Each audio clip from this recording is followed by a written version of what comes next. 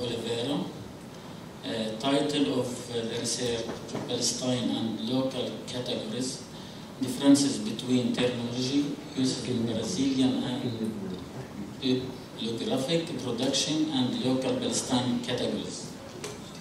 Dr. Rafael Oliveira is postdoctorate researcher at the University of Sao Paulo, PhD anthropology from the Federal University Paraná, and currently he conducts research on the Brazilian academic bibliographic production that has Palestine as central theme. Welcome, Oliveira, please. Thank you very much. Good afternoon, everyone. First of all, I'd like to say that it's such a great pleasure to be here and an honor. To me, being here in Palestine, sharing a little bit of my research, it's a pleasure. So, for years, as well as during this conference, we have been hearing a lot about dialogues involving the Global South. But what happens when the South talks about the South? For my presentation, I will use some reflections on Brazilian academic productions about Palestine to address this question. My story with this subject starts almost 10 years ago, when I first came to Palestine. And I am going to tell you this short story. So my graduation was in music, and the first research that I did in Palestine was on musical productions and its political uses. So talking to a musician, a friend of mine, in a coffee shop in the Ramallah, he asked me this question: are you also talking to the musicians, to the 48 musicians, or musicians from 48? And for his surprise and some laughter, my answer was, no, I'm doing an interview with young people. Yeah. And then, quickly, he responded to this, and he said, no, my family is from Haifa, I'm from 48. He didn't need to say any other word. I got it. And also I got that we don't have access to these local categories that informs daily life and are informed by daily life in Palestine.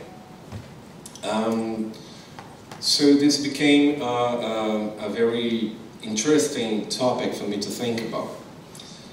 And so ever since, so I've been coming back and forth from Brazil, between Brazil and Palestine for almost a decade, but also being based in Ramallah now, it's my 4th year. And also I teach music in a conservatory in al-Kalima, and I used to teach music also in the Mahad Edward Said, living in Ramallah, based in Ramallah, but teaching in the Jerusalem branch.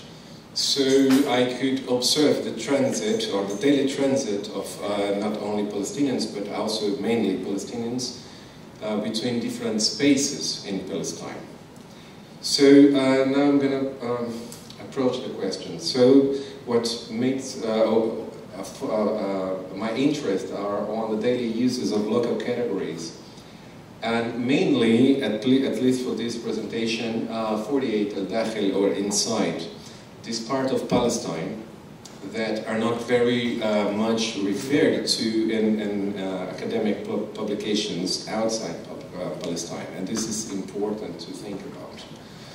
And so also I would understand that this could come, at least when we speak about Brazilians or Latin Americans in general, but especially Brazilians, a lack of extended field work as an ethnographic support. Of course, I'm talking as an anthropologist. So the presence of Brazilians researchers in local, I could, for more than 1 year, I could quote maybe one person, and she's here in this audience today. It's Danny. And after Danny, I came. And of course, we have this new generation coming, and it's very important to be here. But the longer we stay, the deeper it goes when it comes to the local constructions and uses of categories, mainly the space and its identitary pairs. So the Brazilian academic bibliographical production on Palestine and Palestinians is the theme of this presentation. I will just introduce it very briefly and then I'll do some comments on it. So what I did, or what I've been doing, is to look for initially scientific articles and master's dissertations and doctoral theses. So far we have. I'm not gonna get stuck in the numbers. But of course, for the final research, for the final paper, sorry, I will be based on these criteria that are described there. So to be academic production published in the form of a master's dissertation or doctoral thesis, to be published in Portuguese, to be a publication written by a Brazilian researcher linked to a Brazilian public university, to have Palestine and not Palestinians in the refuge or immigrants and stuff, because this is a huge subject also in Latin America. So to have Palestine as its central point, considering its local context and social-political dynamics, and to be published in the last decade. And this is important for me to point out because we have a huge community of researchers that are doing great jobs on diaspora, migration, and refuge. This are just, I'm not gonna stay here, but this is the pressure that I have, just to show you guys that considering the criteria, we don't have that much. A total of worksheets that are considering the previous criteria is like only 130. Total thesis 21 without and with candidates. Total dissertations 53. Candidates thesis and dissertations, they together are 19. It's not that much. So, appearance of local categories in the Brazilian academic bibliography. Fieldwork, when it occurs, is clearly of short duration, and they make it clear in the papers. So this is one of the things that I can observe. And works that have Palestinian dynamics as a research topic have so far not responded to local terminological imperatives. So having that said, I'm gonna do like a small reflection on this. So to me, the global north is not a concrete and tangible entity, but it is, as I agree, a set of values constructed and perpetuated throughout centuries of colonial processes. The global north is part of the construction of a structure of dominance, which includes terminologies. With this, I come up with the following question. Do researchers respond to the local imperatives in Palestine or deliberately choose their terms? This, considering that they had access to the local Palestinian categories of space and its identity pairs. This contributes to a difficulty in defining Palestine as a place, as it is.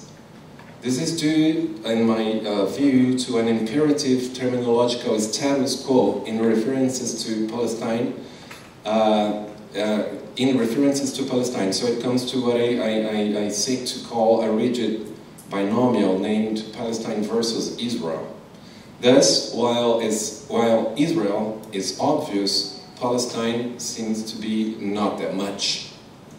This leads us to think that even if the productions come from the south, the dialogue exists as long as it is placed in the terms of the north. And the north needs to give in order to give up in order to accept other terms and thus be able to break with the terminological status quo. And in this sense, I would say that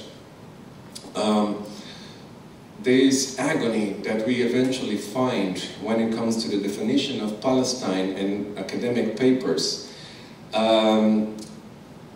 this agony, to me, it doesn't seem to appear when it comes to the term Israel as a place, when Palestine is a place, as we find in Palestine. And this is important for me to point out. And so I would totally relate, I'm not afraid of relating this, the term the neutrality that is eventually claimed in academic words are more connected to a non-neutral place. And because if Israel is obvious and Palestine is not that much, we are talking about a status quo. And this status quo, this terminological status quo, may be Israeli. And this is something that we have to fight with the uses of terminologies in our publications. And because when it comes to this other categories, like instead of Palestinians from 48 or the Fauya or these other categories that appears here with this different spaces that composes Palestine as an only place. So we have, just as an example, we have Palestinians from 48, Palestinians from the West Bank or Gaza or Jerusalem, or even the names of the cities. So from Nablus or Nazareth or Akka or anyways. But in these publications, and not only Brazilians, but Brazil's, because it's my focus on my research, but not only Brazil, like the way that mainly Palestinians, especially from inside, they appear it's like you all know very well, like Arabs from Israel or Israeli Arabs, or these other terminologies that are accepted as neutral. They are not neutral, in my point of view. The status quo in this sense is winning a fight that we have to fight back by taking it seriously, the local Palestinian categories, and putting them in the first place. Just a curiosity about myself. My favorite band is a rock band from the US. The name is Pearl Jam. And they have a song, and they say, some words when spoken, they cannot be taken back. But, in my opinion, sorry Pearl Jam, they can be succeeded by other vocabularies, also components of terminological power relations. In this case, it's not just a question of provincializing Europe, as the Indian thinker Chakrabarti brilliantly proposes, but of subverting the uses of the terms, seeking to privilege those whose existence have been overshadowed or over-intentionally erased by dominant imperatives. These terms have not been erased, and they need to be brought to light. I don't know how much time I still have. Okay. Before I come to the end of my presentation, I would like to state that I am aware that the discussion that I have presented here might be obvious to Palestinians and others familiar with such terms. However, it is not all obvious to Brazilians, no matter how expert they might be when it comes to Palestine. Here lies the importance of reflections on the use of appropriate terms by international researchers in general. We must also take into consideration a basic anthropological premise: people don't think, they know. And here I direct my speech to Brazilian researchers and others who might feel interested in the subject. Palestinians don't think they are Palestinians, they know they are Palestinians. Palestinians don't think they have a single Palestine, they know it exists. So in these terms, I would say that it's not about naming Palestine. Palestine shouldn't be named, in my point of view. And there's only one reason for that. It is already named, and its name is Palestine. Thank you.